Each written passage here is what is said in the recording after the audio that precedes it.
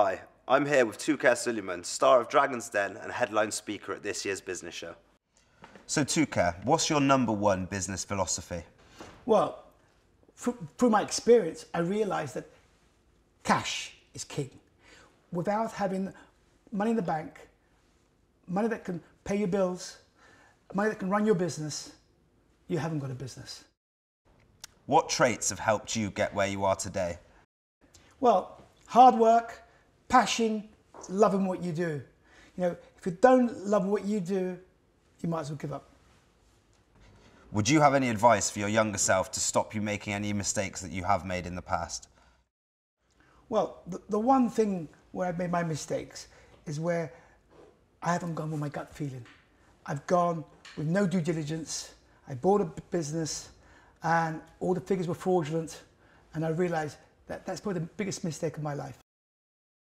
What's the toughest business decision that you've ever made? I think the toughest is probably many years ago when I made a few people redundant. And it was when things were difficult. There wasn't that many people, but it was tough.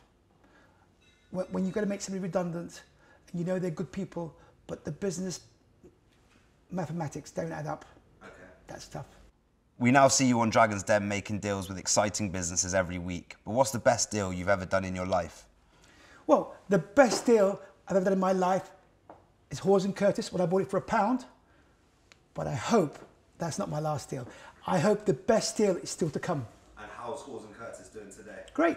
You know, it's a lifestyle brand now, not a shirt brand, and we intend to grow it very quickly in the next 3 years.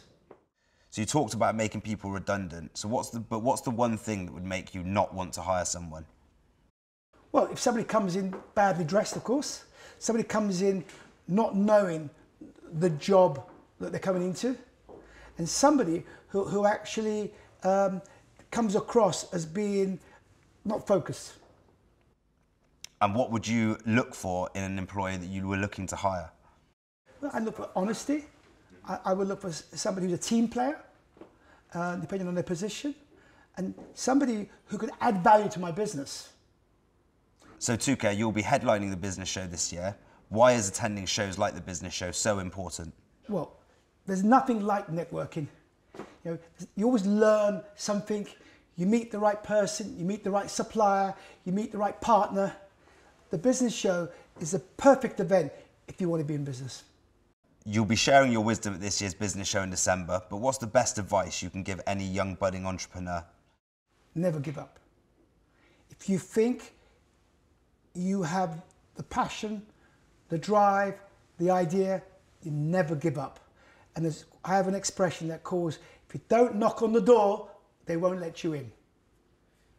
And finally, how do you relax and switch off in the evenings? I don't.